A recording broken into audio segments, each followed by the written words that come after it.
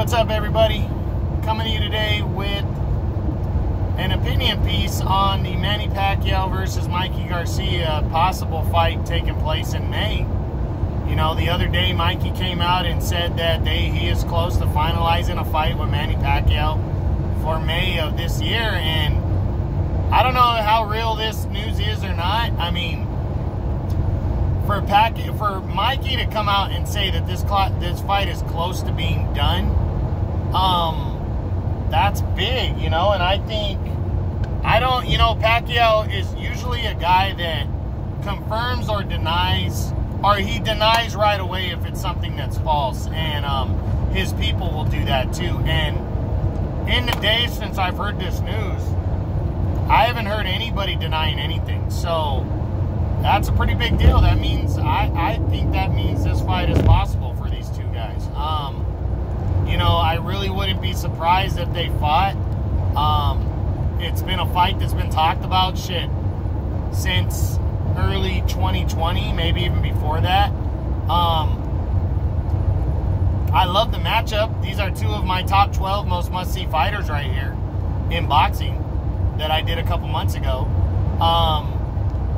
So, yeah, I mean, I think you guys, everybody should be excited for this fight if it takes place. Like I said, I think it's very possible because it's a fight that was on the radar already. I think for Pacquiao, it's probably the most suitable opponent for him, considering, I don't want to say Mikey's not a challenge for Manny Pacquiao, because of course he is. I absolutely think Mikey could beat Pacquiao. But in terms of a threat, I think it's the right opponent. A threat and combination of a big name, it's the right opponent for Manny. Because Mikey, the one thing he does not possess at this weight is huge power. Now, Mikey is the kind of guy, though, that if he sets you up, he has very good timing. If he sets you up and lands a perfect shot, he could put you out with that. He hurt Jesse Vargas badly, who is a pretty solid welterweight that could take shots.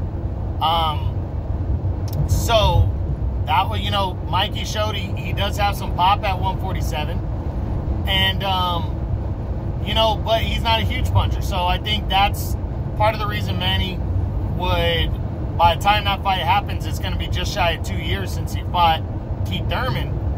So I think it's partly why Manny would consider Mikey. Mikey just wants that fight, of course. I mean, I think this fight is really out of Mikey's control, because Manny still has I think Manny is just behind Canelo, maybe on the same level, being able to pretty much fight whoever he wants, whenever he wants.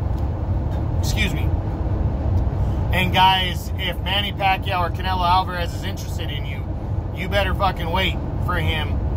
Because if you don't wait and you fight somebody and you look bad, he's going to roll right by you.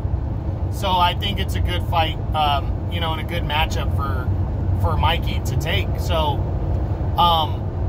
I do question if the fight could take place in May, because you got Canelo already fighting in May, and you got the undisputed title fight between Taylor and Ramirez, but maybe they can sneak it in, in May 15th, May 29th, because Ramirez and Taylor's not on pay-per-view, and Canelo and what's-his-name will probably be optioned on pay-per-view on Saunders, will probably be optioned for pay-per-view as a backup, but is on the zone. So I do think that's possible. So I hope it happens. I love the matchup. It's a fight I've been wanting to see, and we'll see if it is for real and it can get made. And yeah, that's pretty much it. So that's the news on Pacquiao versus Mikey Garcia. I hope you guys enjoyed it. True Boxing. You've been here with the truth.